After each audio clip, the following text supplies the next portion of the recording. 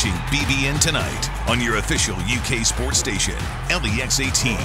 Presented by Central Bank, the official bank of UK athletics. Welcome back to BBN Tonight. As we mentioned in our last segment, college hoops is scheduled to finally get underway this week. Kentucky's first game is against Morehead State Wednesday. I talked with Eagles head coach Preston Spradlin about the in-state matchup. Well, Coach, I don't know if you heard, but John Calipari said today that he had the worst practice ever since he's been here today or this weekend. Can you does that make you feel good? No, it doesn't, because I don't know, for one, if I believe him, and for two, I've been a part of some Cal practices that weren't very good, and we came out the next night and we played pretty daggone well. So I'm not going to drink the juice on that one. I'm not buying into that just yet. Well, how excited are you to just get this thing rolling? I mean, it's a pretty cool tournament here at Rupp, and you get to play the Cats and Richmond and Detroit, and just kind of talk about your excitement level. Well, it's really exciting. It's been a long time since we've played in games. And I think, for student athletes, I think every coach can say that, for that 2 hours that you step up on the court for practice every day is the most normal any of us ever feel. You get to play basketball, you get to forget about COVID, you get to focus in on your team and your teammates and what you love to do. And so now this is like a holiday of sorts that we get a chance to actually play some games, because it's been a long process.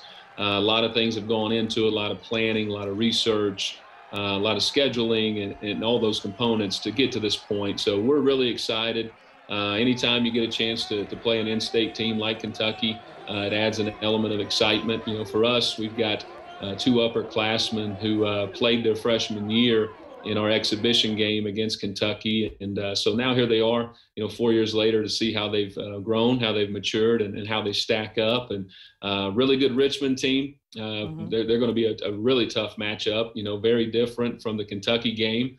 A lot of experience. The style of play is very tricky, hard to prepare for. And then the Detroit game, they're going to be very much like us. A lot of new faces, don't know exactly what to expect. But I think the key component for all four teams, I know what we're focusing on as we go into this, is we've got to be the best we can be. We've been working on ourselves for a long time. We've been practicing longer than we've ever done.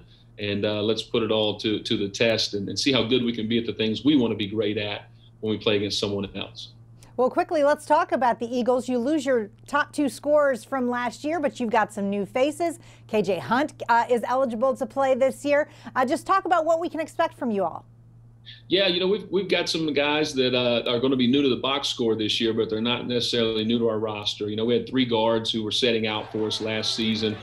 First one is Davon Cooper, going into his fourth season with us. He missed the year with a foot injury, so he's back, and we're super excited about him actually playing a full season healthy this year and what that'll mean for our team and his maturity and progression that he's made since his time being here. The KJ Hunt, as you mentioned, sat out the entire season due to transfer last year. And then at Christmas last year, we got a nice Christmas present. We picked up Skylar Potter, another in-state player from Bowling Green, transferred from Wright State. And so although those guys are going to be new to the box score, they're not new to our roster, not new to our program.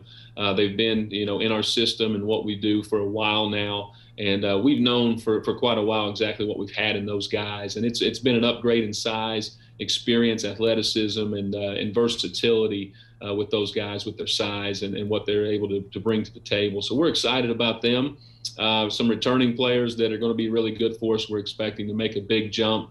Talon Cooper was a freshman point guard for us last year. He ended up finishing the season. He was second in the OVC in assist to turnover ratio. He's a gifted passer, another big guard that we can move all around the court, but he makes guys better. And so he's made a big jump and looks to be healthy this year as well. And then Julius Dixon is a guy that didn't make many box scores last year as a freshman, but he's added 25 pounds and carved out a nice role for himself this year just because of his work ethic. And we're excited to see Julius get some meaningful minutes for us this year. But we've got a slew of guys. We've got some other new faces and a couple more returners. But we're excited about the versatility of our team, the depth of our team, and the experience. We've got an older group. I know Coach is going to have 8 or so freshmen out there. We're going to have 7 juniors. And 6 of those juniors are older guys. They've all had a red shirt or post-grad year at some point. And so we're gonna have a little bit more experience than we've had in the past. Well, Coach, we can't wait to see you on Wednesday at Rupp. Good luck to you. Well, thank you so much. And I've got to give one big shout out to the Big Blue Nation. You know, obviously we're playing the Cats Wednesday, but we're going to play the second game on Friday against Richmond, and then we're going to play the second one on Sunday against Detroit. And so if I'm not mistaken, I think those tickets for the Kentucky fans are good for both games. You're already going to have blue on. Put some gold on under your blue and stick around and help give us a good atmosphere in Rupp Arena to win a couple games, okay? That sounds great. And we know Keith will be rooting for you too. Thanks, Coach. Absolutely. Thank you. How smart is that? I know. Pick up the fans, get a little help on those games. All right, next up on BBN Tonight, we'll return to Kentucky football. Defensive end Josh Paschal is going to join us with some takeaways from Saturday's tough one at Alabama.